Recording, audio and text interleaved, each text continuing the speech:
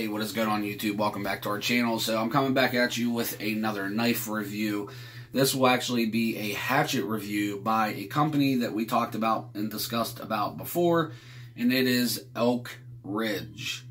This is their hatchet.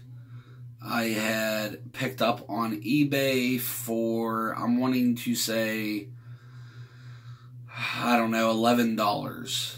I used it once or twice. I had to sharpen it, which it's very sharp now, but it is not comfortable to use.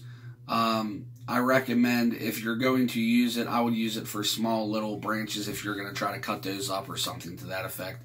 But they are not the greatest. They are not comfortable in your hand at all. The shape of the handle is just, it doesn't fit your hand at all. It is not comfortable.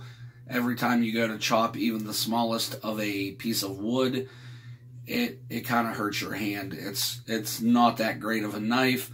I would say this one is more for, like I said, small little branches, or if you're just a knife collector and you just want to collect it and hang it up or put it away. It came with a small sheath that goes to about here just to cover the blade.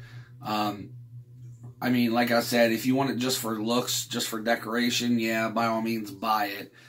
But if you're going to use it for like an everyday thing, it is not worth it. So, but I'm going to give you guys a close-up on it. You can see it says Elk Ridge right there. It's not that thick. It's pretty thin. There you go, zoom in.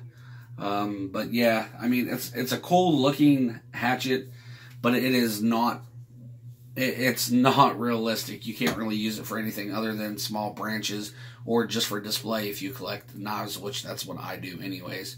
So, but that is the Elk Ridge hatchet. I hope you guys enjoyed this video. If you did, give it a thumbs up. And if you're new to this channel, don't forget to like, share, subscribe. That's game over for me, and I'll see you guys in the next video.